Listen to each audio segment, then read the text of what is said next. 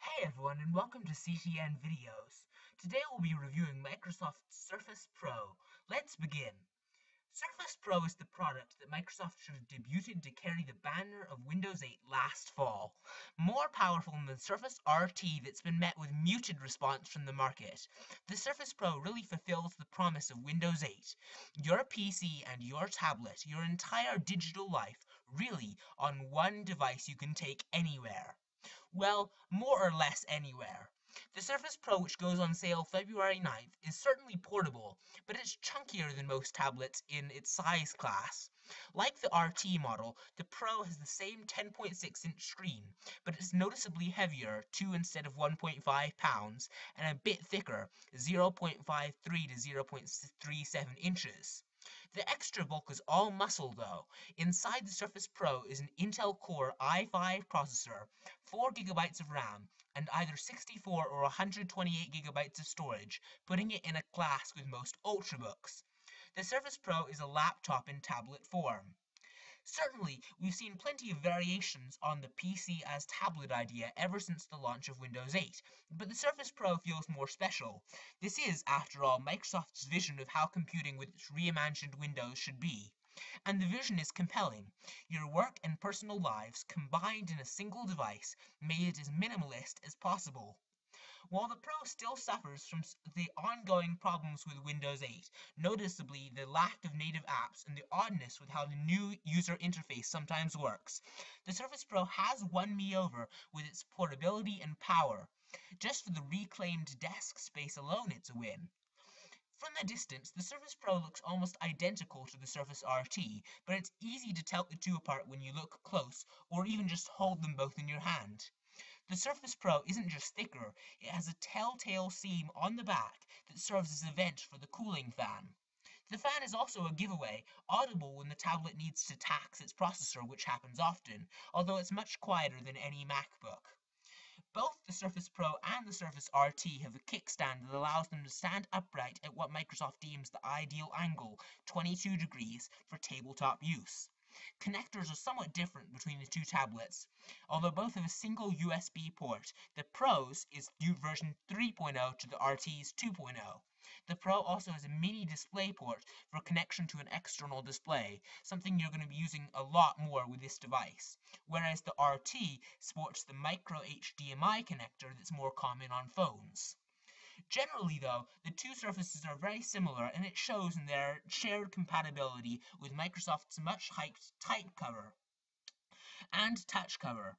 The accessory fits both models perfectly, attaching to magnetic connectors with the exact same click sound. The Surface Pro serves as a competent tablet or laptop substitute except for one thing, battery life. The Core i5 processor is a power hog. There's a reason the majority of tablets that run Windows 8 proper pack Intel's mobile Atom processors, and it barely got 3 hours when using it as a tablet, and just 2.5 when it was connected to a workstation with the Pro's screen on. Of course, if the Surface Pro is plugged into a workstation, which I expect the most common use case to be, it'll most likely be plugged into power, so battery life won't be a factor. The Surface Pro is at its strongest when it's the vehicle driving a full PC experience, complete with monitor, USB hub, and speakers. It's more than up to the task, and in many cases provides a better experience than under other Windows 8 tablets and hybrids. Then when it's time to relax, the Surface Pro can go solo, becoming one of the lightest PCs you can buy. At £2, it's slightly heavier than other tablets, but it's still easier to carry than pretty much anything with a built-in keyboard. And remember, this is still your PC with all your files, apps, and games ready to get serious again anytime, anywhere, much different from the iPad or the Nexus 7. When that important document arrives during an evening Netflix session, all it takes is a couple of taps and probably a type cover to deal with it. While the Surface Pro certainly has superior connectivity than other tablets, it is annoying that it lacks an Ethernet port. This is a common issue on tablets and Ultrabooks due to the size of the connector, and most deal with it by supplying a USB adapter, but one isn't provided with the Surface Pro. You'd best invest in one, preferably one that can take advantage of USB 3.0 speeds to get the most out of the device. Something you do get in the box, though, is the Pro's digitizing pen, which is made to work specifically with the device. It won't even work with the Surface RT.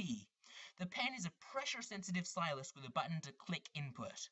It can attach to the magnetic ports on the Pro when you're not using it, but it's not a powered device. Microsoft says the pen has 1024 levels of pressure sensitivity, painting thicker lines when you press harder, for example. However, that only works in apps that are designed to take advantage of the ability.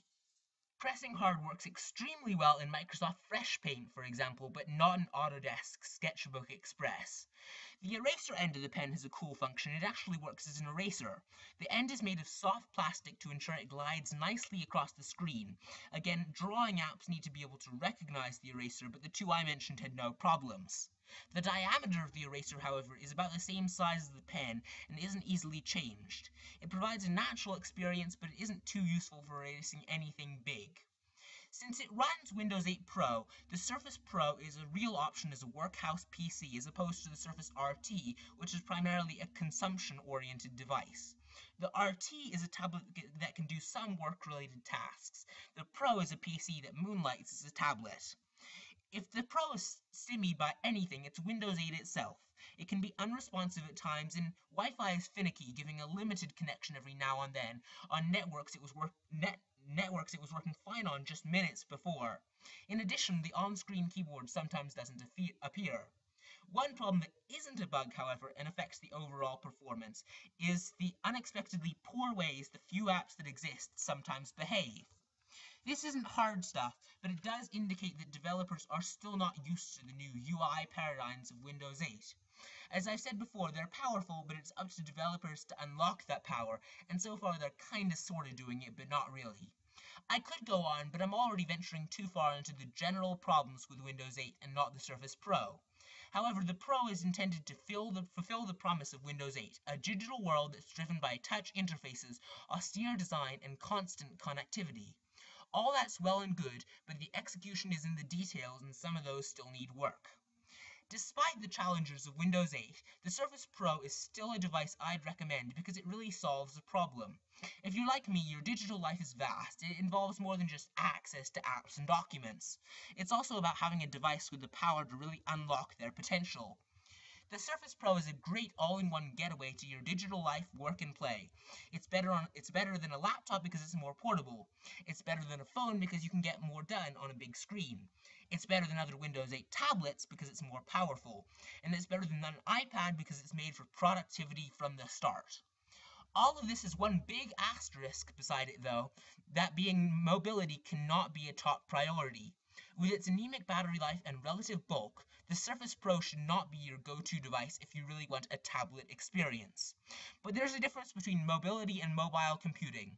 For the latter, the Microsoft Surface Pro offers one of the best experiences you can get. For my money, I would give this Pro at least 4 stars out of 5. If you have the right mental picture of what the Surface Pro is, it shouldn't disappoint you much. Although I would not recommend it for someone looking for a dedicated laptop or just a regular tablet, I definitely think the Surface Pro is great for a secondary PC. Would you get a Surface Pro? Let us know in the comments below. We'd love to get your feedback on this hybrid. Also, please be sure to like and subscribe if you enjoyed the video. And also, check out CTN's website at ctntechnews.com for a lot more on the Surface Pro. See you next time.